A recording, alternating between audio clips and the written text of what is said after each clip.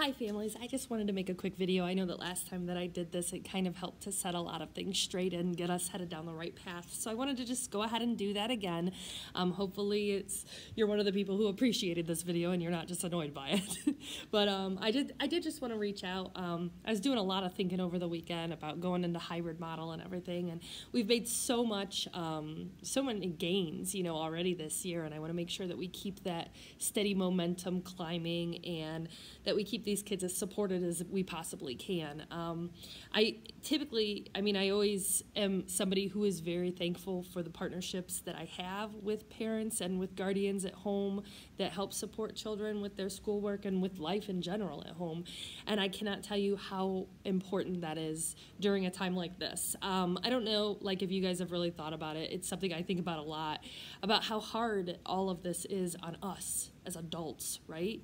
And so then I start thinking, I'm like, wow, if I wasn't like a 41-year-old woman who had lots of experience under her belt and tons of maturity, I'm sure the kids have told you, if they haven't though, if you haven't had that though yet, this has to be super hard. And I can't even wrap my mind around being a kid with all of the uncertainty with things these days. And there's no solid routines. It makes it really hard. So at any rate, like I said, I've been thinking a lot about that. So I just wanted to put it out there to everybody. I want to reassure you as parents, as guardians, as anybody who's staying with kids, during the day, during hybrid stuff. I want to reassure you that I am still here. I will still help in any way I possibly can. The way that I'm going to be running the hybrid model, since I have been having pretty good luck with continuing to do the Google Meets and doing a live lesson each day, I'm going to continue to do that because whenever possible, I do like to deliver, lessons myself because I know the kids, I know what they need, I know when to slow down, everything like that comes into play.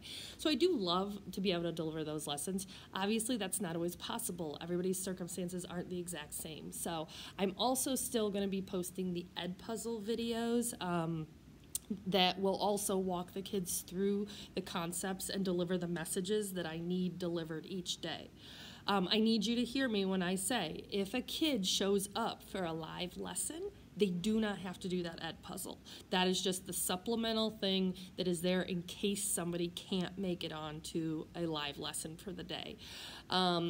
When a student is hybrid, I guess we're all hybrid, but when a student is at home, if they are at an at-home day, they are welcome to join my live learning link to hear the read aloud and to have the lesson delivered. The one thing I won't be able to do over the live learning link with the children who are at home is I won't be able to necessarily stop and help or answer questions from them.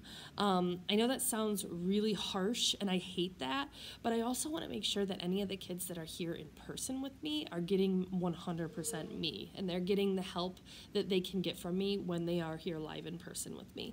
So what I'm going to ask kids to do is if they join a live learning link, and if they're struggling with any of those concepts, just shoot me an email after the lesson or hold on to your question and ask me the next day. I'm going to be delivering a new session every day, and we have a really strict schedule of our book club calendars and everything like that we're going to want to stay up with. So just make sure that you're encouraging your kids to touch base with me if they have questions. You're checking in with the kids to make sure that if they have questions that you can help with or they can bounce some ideas off of you, because bottom line is they are sixth graders. They're going to need to be reminded to submit their work. They're going to need to have somebody hold them accountable for these things when they're not at school. And that's okay because that's developmentally appropriate. So I want to assure you and I want to ask for your help, both things. Especially my kids this year, I've gotten to know them really well. I feel like this year better than I've known kids in a long time. And I know that some of them can get really down on themselves when something's hard. So I just want you to help me out by just encouraging them that they can get it and they can reach those goals. If we can help boost their confidence, that's going to help them so much more. And I'm probably telling you guys things that you all know. We're all parents or, have had experience with children and things.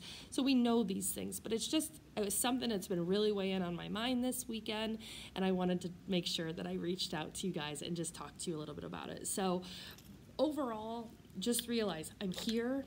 I want to help in any way that I can.